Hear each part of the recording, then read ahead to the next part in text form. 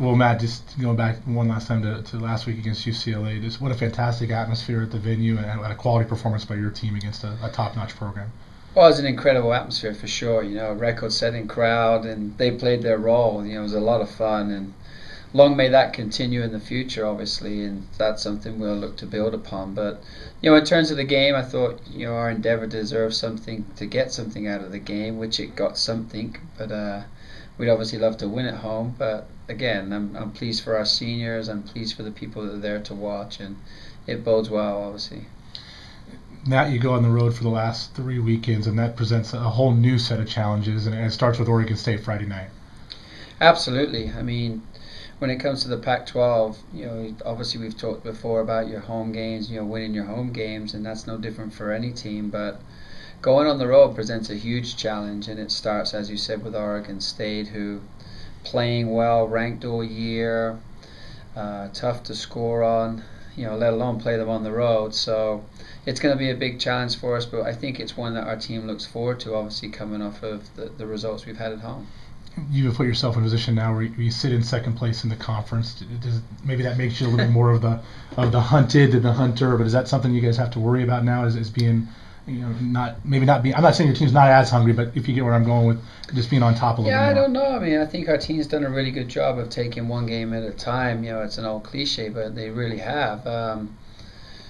To be perfectly honest, we weren't quite sure where we're at or what we're doing in terms of where standings go, because that's something that we can only control with each opponent we play. So, we're delighted that we're getting attention, and we're delighted that people are aware of who we are, whether it be, the top 25 rankings or so on and so forth. But really that doesn't help us play the game, and I've really enjoyed the focus of this group and their attitude to training and their discipline and focus to training. So we'll hopefully prepare accordingly and be ready to go on Friday against Oregon State. We saw Mariah Cameron back on the field against UCLA. Just feel like you're getting a little bit healthier, maybe extra rest after just the one match last week? Yeah, Mariah slowly but surely is making her way back, and she's done an incredible job to even be in consideration right now, obviously ahead of schedule. We're hoping to get a few others back, but injuries are part of a season, and when somebody else is injured, it's somebody else's opportunity. And I'm really pleased, like we've talked about before, the depth of our squad, where we haven't skipped a beat. We missed Mariah and we missed the others too, but now it's somebody else's time, and they're grasping that opportunity. So it's exciting for the team that we can perform with that one, but it's definitely exciting to get Mariah back, and hopefully we get the others back in the next few weeks or so. And then just speaking about your depth, just having a couple of players, obviously, in Brandy Vega and Jocelyn Jeffers, who have put up a lot of goals, a lot of assists this year. You've had a lot of other people contribute in one way or another, but that's got to make you more difficult for an opponent to prepare for, I would think.